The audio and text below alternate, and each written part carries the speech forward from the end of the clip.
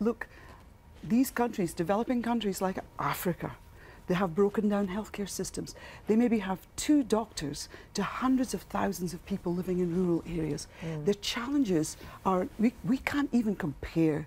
So obviously, when I've been working in AIDS for the last decade, I've seen how hard it is to address these kind of pandemics. So Ebola is a really, really serious thing, and I'm really not sure how we're going to address that. It's very, very tough.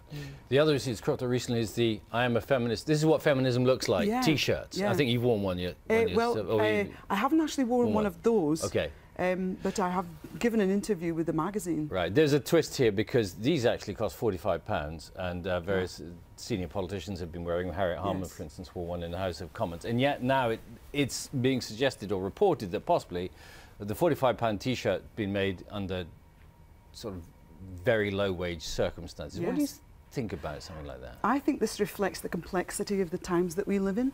And actually, in a way, what it's done very successfully, it's sparked debate.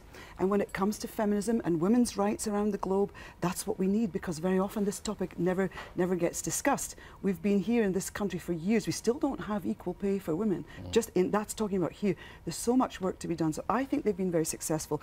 And it's also, as it happens, highlighted the fact that women in the factory making this T-shirt are living on less, what is it, 65 pence or something a day. So it's, again, it's this complex society that we live in. It's a good thing it's come out, and you know, more strength, more tools. We must discuss feminism, no question about it. So it's interesting. So that's the point, that actually we're talking about it, which is a good thing. Absolutely. You're going to celebrate. I hardly dare say this. It's a big birthday, isn't it? Yes, I guess Christmas Day, isn't it? Christmas Day, that's right. I remember that. Yes. And just before you say it, 60 is the new 30, right? Of course. That much. Of course it is. Yeah, absolutely. Yeah. Will you have special celebrations? No, you see, here's the deal. I've always been eclipsed by Jesus Christ every Christmas.